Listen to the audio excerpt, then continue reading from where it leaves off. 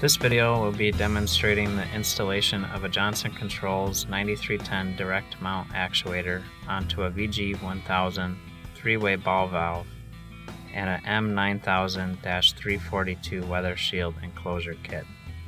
To do this, you will need a Phillips screwdriver, a T20 Torx driver, two 11/32 inch wrenches, two 7/8 inch open end wrenches, or two adjustable wrenches. The first step is going to be to remove the weather shield enclosure cover, loosening the 4 screws, one on each corner, but don't remove them completely. Remove the cover and set it aside. Remove the packaging material from inside the enclosure. Unpack and inventory the kit. The M9000-342 weather shield enclosure kit contains the enclosure cover, the mounting bracket with bearing, the mounting plates, 2 cable clamps with nuts, 1 shaft and a protective pocket, a thermal spacer, 1 plug, 3 self-tapping screws, and we have 4 screws and nuts for assembling the enclosure and 4 screws and nuts for attaching it to the valve. First, we'll be taking the valve and installing the thermal spacer over it. Next, we'll install the mounting bracket on top of it with these 4 screws and nuts.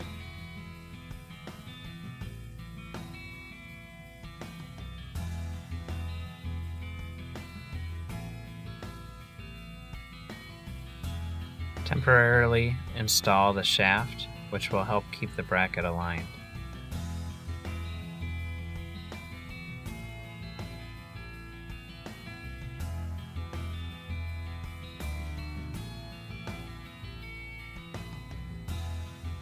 Tighten the screws and nuts to a recommended torque of 35 to 44 inch-pounds.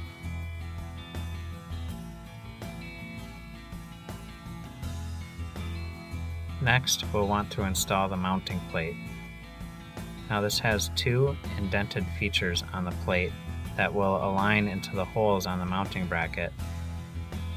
Ensure you align the plate onto the mounting bracket before you proceed with the next step. Take the 3 self-tapping screws and get them aligned. They will not appear straight at first, but they'll self-tap anyway. Tighten the screws to a recommended torque of 31 to 40 inch-pounds.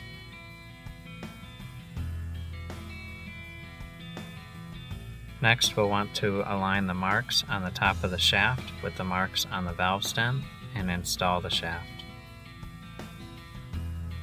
Install the weather shield base and seal assembly on the weather shield enclosure mounting bracket.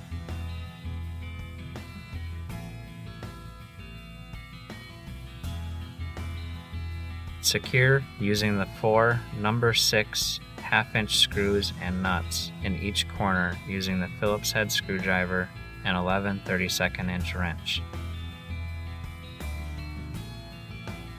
Tighten the screws to a recommended torque of 9 to 12 inch-pounds.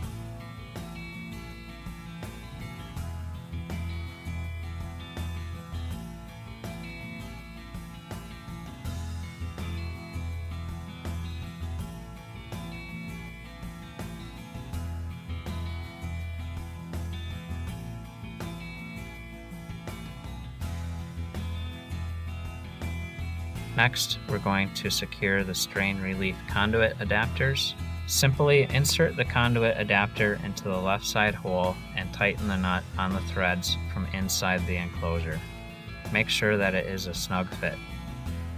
Feed the electrical cables through the strain relief conduit adapter. Loosen the adapter to make feeding the cable through easier.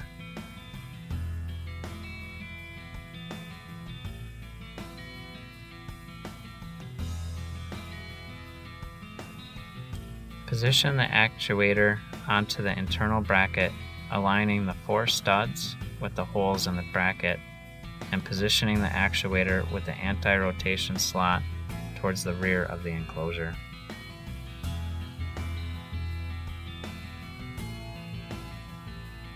Using the Torx driver, tighten the actuator screw to 8 to 12 inch-pounds. Make sure that the actuator is able to move without binding by firmly depressing the release button and rotating it back and forth. Also check that it is snug in place. Since there is no cord coming out of the other port, we're going to want to plug this other hole. So we're going to take this plug and install it to the bottom. The ring nut will go on the inside of the enclosure. Tighten the plug to a snug fit. It's okay if you have one extra cable clamp left over, which can be used if you have end switches or for other applications where you have other wires coming out of the enclosure. Now we will install the cover the same way that it came packaged. Tighten the 4 corner screws to 9 to 12 inch-pounds.